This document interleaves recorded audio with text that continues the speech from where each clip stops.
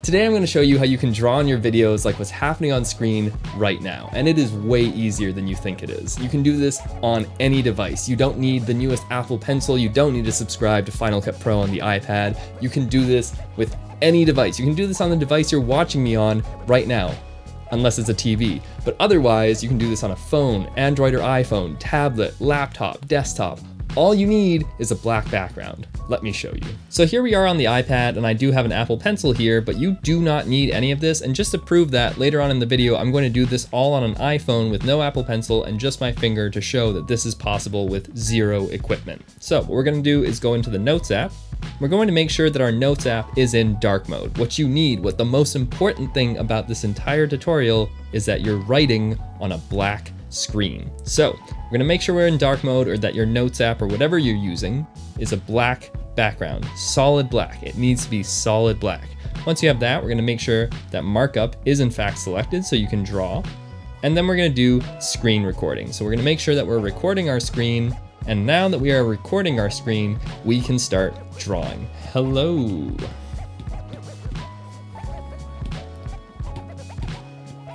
Now that we've drawn something and we're happy with how that looks, we're gonna hit stop screen recording, and now that is saved to our photos. Additionally, if you do not want this to be animated and you just want this as a final drawing, what you can do is take a screenshot, and I'll show you how to have just this overlaid on your video instead of having the action of drawing it. So now we're on an iPhone, and I'm gonna show you that you don't need an Apple Pencil or an iPad or any fancy equipment. You just need a phone or a device with a black background. So I'm in the Notes app with a black background. I'm gonna hit screen recording once again, gonna let that count down real quick. And now that we're screen recording, I'm going to select the brush that I want to use, and I'm just going to draw my name. And I think now that I'm happy with that, we can just hit boop, done screen recording. That's now been saved, and I now have this file to overlay on my MacBook.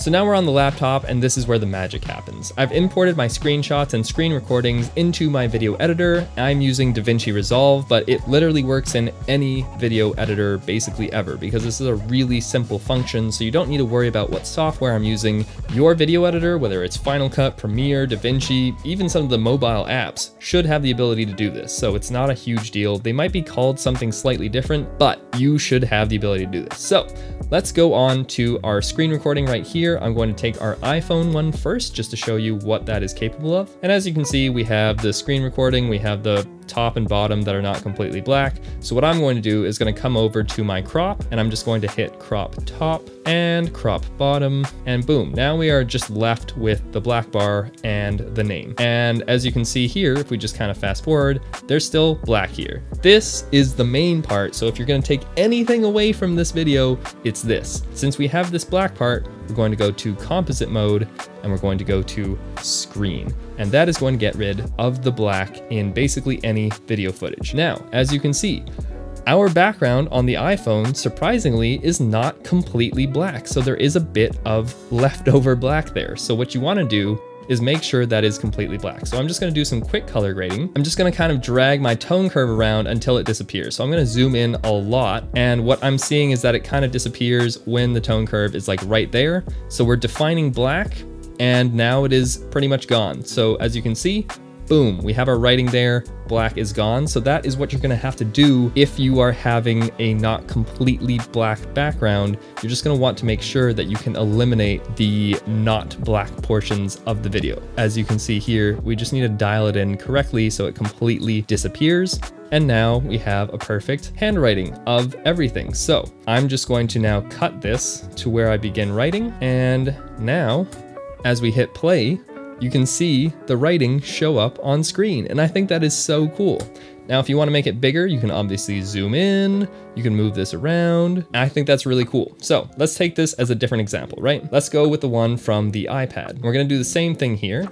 We're going to drag the one from the iPad down here. We're going to do the exact same thing. So obviously, again, we're going to have to crop this so we can get rid of the top and bottom parts. And I'm just going to do crop top and crop bottom. And now we're left with black once again. And I want to make this one a little bit bigger, so I'm just gonna do that. We're gonna come down to composite mode, and we're gonna come down to screen once again. And again, this isn't doing as expected. So I'm gonna come down here, and I'm just going to play with my tone curve once again until it completely disappears and there's no overlay, and we're good to go. So now what we're left with is the text. Here we go. You have hello showing up as I'm writing it and the little smiley face, and I think that looks pretty freaking good. Now I think the reason why the blacks aren't completely black is because it's a video recording. So if we take this screenshot, for example, which should be pure complete black, I'm gonna do the exact same thing once again, crop the top, crop the bottom, and then I'm going to increase the size on this, and I'm just going to hit screen. And this one completely disappears. So I think it's less about the black background and more about the screen recording quality that is not completely black when you're screen recording on the iPad and the iPhone. This PNG file, which is a screenshot file, is completely black. And I think that's because just the screenshots are higher quality than the screen recordings. And so that's what screening should do. That's what it should come out to be. But like I said, if you find yourself using the screen recordings, you now have that trick to just kind of define the black with the tone curve and get rid of the ugly black that you don't want. And now you still have your written message out here overlaid on top. The screenshot here is obviously going to be static because it is just a screenshot, whereas the videos are the writing process we have going on here. And that is how you can draw on any video with any device. It's a super simple trick. Not only does it up your production quality, but it adds a very unique personal artistic flair because no one else in the world can mimic your artistic vision. And I think that is so cool. If you've enjoyed this video and found it helpful, be sure to like and leave a comment for me. I will be responding to as many as possible. And if you made it this far in the video, you might as well subscribe. My name is Marc Steiner, and I'll see you next time.